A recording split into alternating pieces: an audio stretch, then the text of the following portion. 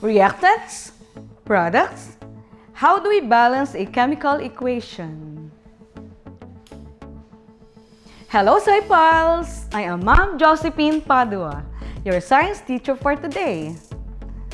In this episode of Agham Alam Hub, we are going to discuss balancing of a chemical equation. We will relate the law of conservation of mass in balancing a chemical equation.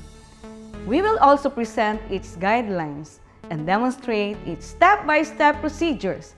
Finally, we will appreciate the importance of writing a balanced chemical equation.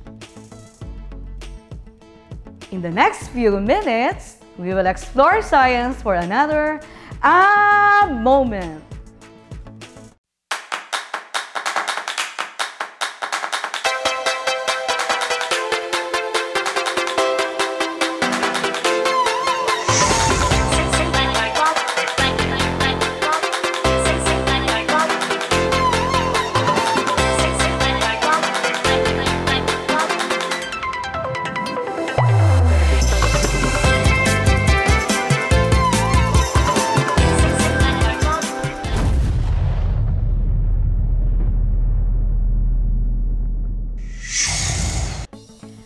Chemical equation is used to illustrate a chemical reaction using symbols, formulas, and signs.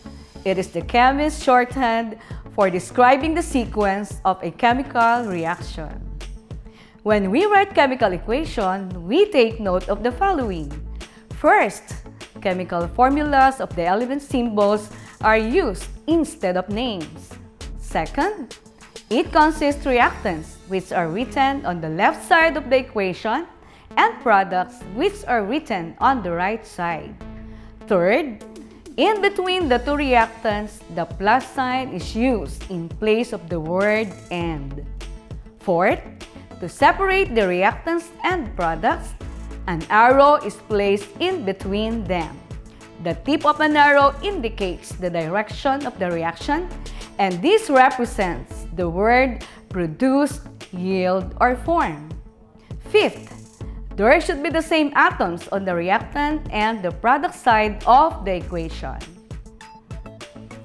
These are the symbols that can be used in writing a chemical equation.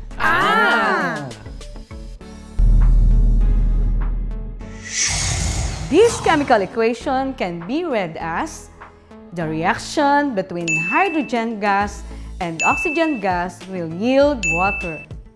To obey the law of conservation of mass, there must be the same number of each atom on each side of a correct chemical equation.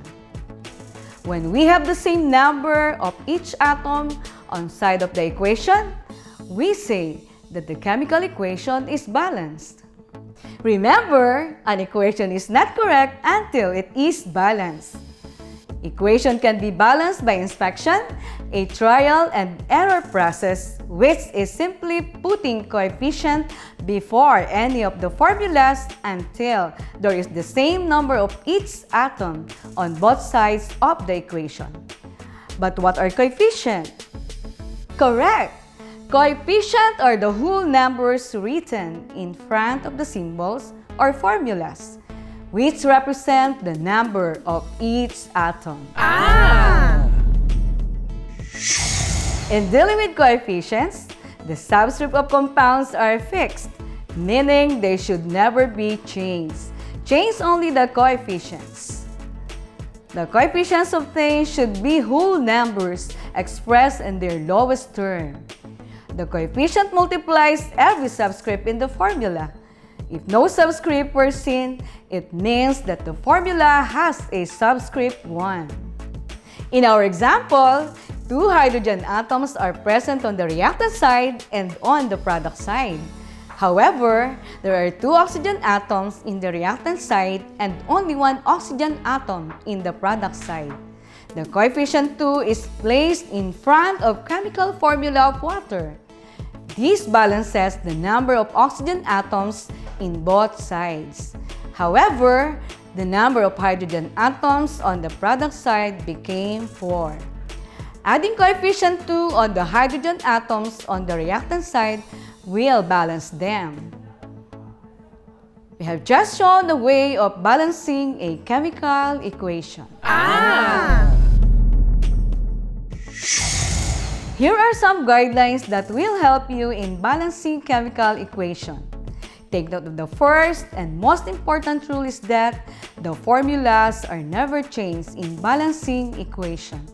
First, determine the correct formulas for all the reactants and products in the reaction. Count the number of atoms of each element in the reactants and products. Second, find out which atoms are unbalanced. Balance each element at a time by placing a coefficient before its symbol or formula. Third, most gaseous elements such as hydrogen, nitrogen, oxygen, fluorine, chlorine, bromine, and iodine are diatomic molecules. They exist in free uncombined state and should be written in the equation as. Fourth, if there are many elements or atoms to be balanced, balance the hydrogen and oxygen last. Look at the compound on either side of the equation that appears to have greatest number of atoms of an element other than hydrogen and oxygen. Fifth, the group of atoms acting as a unit like polyatomic ions appearing intact on both sides of the equation should balance themselves as self-contained groups. The elements in the group should not be separated from other elements in the same group. Sixth, between hydrogen and oxygen, balance first the one that is present in the fewer number of compounds first. Seventh, changing the coefficient of the monoatomic element will not affect the balance of the other elements, so it can be adjusted lastly. Finally, check each atom of the elements if it is already balanced. The final balance equation should have coefficients in the lowest possible whole number ratio. As you can see, the guidelines are numerous for you as a beginner in balancing chemical equation. But when you are already used to it, the rules to balance a chemical equation is as simple as it is. Step 1. Write a chemical equation with correct symbols and formulas. Step 2. Count the number of atoms of each element on each side of the arrow. Step 3. Balance the atoms by using coefficients. Step 4. Check your work by counting the atoms of each element. Disciples, please get a paper and pen and let us try balancing this equation. Aluminum reacts with chlorine gas and yield aluminum chloride. Step 1. Write the chemical equation with correct symbols and formulas. What is the symbol of aluminum? Right, the symbol is Al. What about chlorine? Correct, the symbol is Cl. Since it is a diatomic element, chlorine has a subscript of 2. What is the chemical formula for aluminum chloride? You got it! Aluminum chloride has a formula of AlCl3. With this information, the chemical equation is written as. Step 2. Let us now count the number of atoms of each element on each side of the arrow. The elements at the left side of the arrow are the reactants, and at the right side of the arrow are the products. The reactants and products should have the same elements. In the reactant side, there is 1 aluminum atom and 2 chlorine atoms. In the product side, there is 1 aluminum atom and 3 chlorine atoms. As we can see, the number of chlorine atoms is unbalanced. Therefore, the chemical equation is unbalanced too. Step 3. By inspection method, coefficients are written on both sides to balance the equation. Let us put a coefficient 3 in front of chlorine on the reactant side so it becomes 6. Why is this so? Following the rule, the number of atoms of the element is equal to the coefficient multiplied by each subscript. If so, how can we make the number of atoms of chlorine also 6 in the product? Correct! By adding coefficient 2 in front of aluminum chloride, the atoms of chlorine are now 6. Step 4. Check your work by counting the atoms of elements in the reactant and in the product side. As we can see, the number of aluminum atoms is unbalanced. We add coefficient 2 on the reactant side so that the number of aluminum atoms on both sides becomes equal.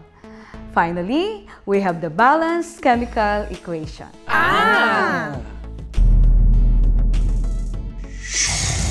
For our second example, let us try to balance this. Chlorine and sodium bromide reacts and yield sodium chloride and bromine. Step 1. Write the chemical equation with correct symbols and formulas. Our chemical equation is written as Step 2. In the reactant side, there are 2 chlorine atoms and 1 molecule of sodium bromide. In the product side, there are 1 molecule of sodium chloride and 2 bromine atoms. As we can see, the number of chlorine and bromine atoms are unbalanced. Therefore, the chemical equation is unbalanced too. Step 3. Let us put a coefficient 2 in front of sodium bromide molecule on the reactant side. In the product side, we will also add coefficient 2 in front of sodium chloride. Step 4. Check your work by counting the atoms of elements in the reactant and in the product side. Finally, we have the balanced chemical equation. Now, balance this chemical equation at your own.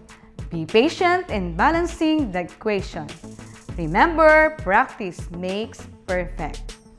A sulfuric acid solution is mixed with an aqueous solution of sodium hydroxide to form water and an aqueous solution of sodium sulfate. Step 1 is done for you. Good luck, Saipals!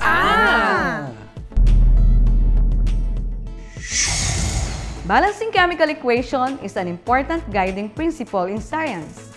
A balanced chemical equation allows us to predict the amount of reactants needed and the amount of products formed.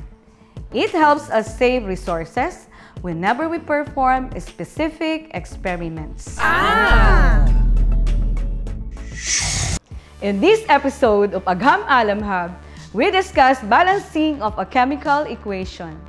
We learned that a chemical equation is used to illustrate a chemical reaction using symbols, formulas, and signs. It is a shorthand for describing the sequence of chemical reactions. To write chemical equation, there are some steps to be followed. We also learned that balancing chemical equations obeys the law of conservation of mass. There must be the same number of each atom on each side of a correct chemical equation. When we have the same number of each atom on each side of the equation, we can say that the chemical equation is balanced. Balancing chemical equation is an important guiding principle in science. A balanced chemical equation allows us to predict the amount of reactants needed and the amount of products formed. It helps us save resources whenever we perform specific experiments. That's all for today, Saipals. Don't forget to like, share, subscribe, and turn on the notification bell. See you again next week for another moment, only here in Agham Alam Hub, Palladian's SciTech Portal. Bye!